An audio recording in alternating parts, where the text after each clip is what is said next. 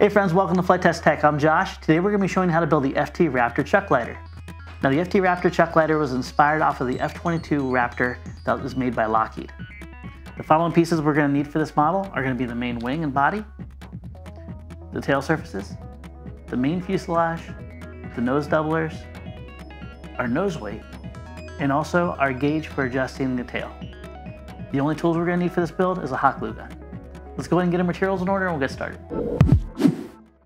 So the first thing we're going to do is we're going to go ahead and put the main wing and body and the tail surfaces and the dihedral gauge out of the way, and we're going to focus on the 4 pieces that you see right here. You're going to notice as we weeded all the pieces out, I left these 2 center pieces in place. We're going to make sure we don't put any glue on this, but this is going to also hold our shape so it's nice and strong. Let's go ahead and first practice with a test fit, and you're going to notice I'm going to line up the front of the nose, the bottom of the fuselage, and the very top by the back canopy. Once we're happy with the way everything looks, I'm just going to put a thin bead of glue all the way around the outermost perimeter. And I'm not going to put any glue where that little notch is in the middle. Now we're going to go right back down on our fuselage. We're going to line up all of our edges, and we're going to press that in place. Now if you lined everything up okay, you're going to notice that we can pop this out, and our little tiny slice on our fuselage is going to line up perfectly with the wing slice. Now that we put one nose doubler on, you're going to see that we have our room for our nose weight. We're just going to do a quick test fit here, make sure everything looks good. And all we need to do is a little bead of glue on the very top and on the very bottom of our doubler.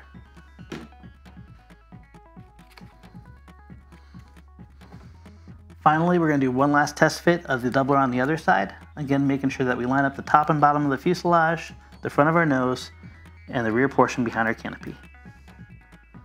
Once we're happy with that, we can roll it 180 degrees. And again, a nice thin bead of glue right on the edge is all we need.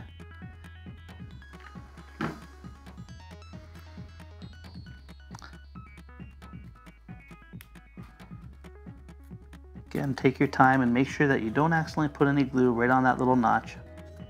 Use your fingernails and pull up the edge of the paper, and then rotate and pull out the cavity just like you see here.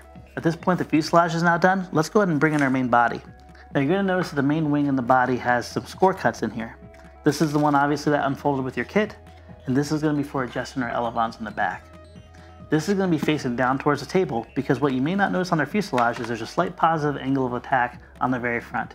This is going to give us the proper relative angle of attack to help our plane glide better and be more stable. On the rear part of our fuselage, you're going to notice 2 different tabs.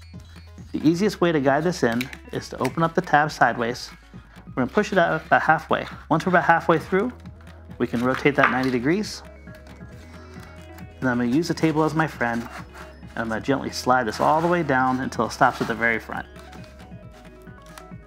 And if we slid this back far enough, you're going to notice that the top piece will tab right in, and when we flip it over on the bottom will do the same. This is a very important step because if the fuselage bends one direction or the other, it may cause your plane to turn.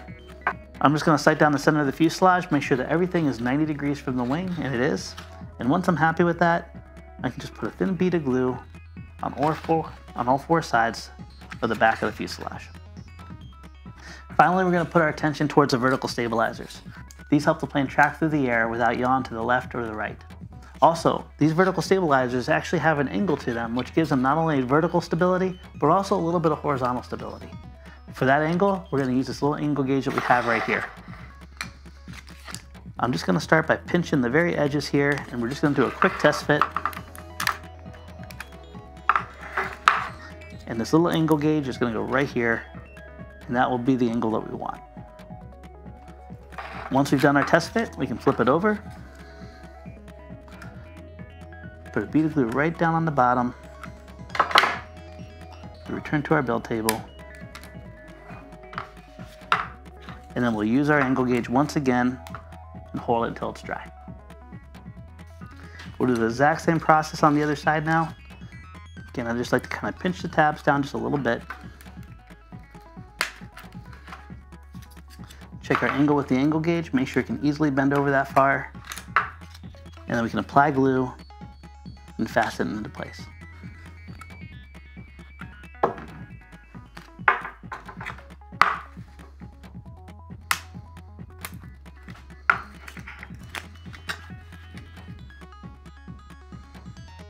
At this point, our FT Raptor is now complete. There's one final thing that we do need to do though before we make it fly properly, and that's to give it the proper amount of reflex on the back. Now this may have a positive angle of attack that helps to pick the nose up as it flies through the air, but we need something to cause a little bit of a conflict in lift to get the right relative angle of attack. To do that, we're just going to slightly bend these up just a little bit on each side, and when we do our test glide later, we can adjust these more or less to get the proper angle of attack that we want. Once we're happy with that angle, all we need to do is to either take our hot glue or a piece of tape and put a little drop of glue to lock that in. Now that our airframe is complete, let's go out and take it for a flight. All right, so we have the FT Raptor here all built. As we talked before in the build room here, we have a little bit of reflex on the tail here. We're gonna adjust this until we get the best glide slope possible. Every plane's gonna be a little bit different. Now, if you're flying outside in the wind, make sure you launch this into the wind. If you find a gymnasium and you can get up on the bleachers, it gets you a much longer glide.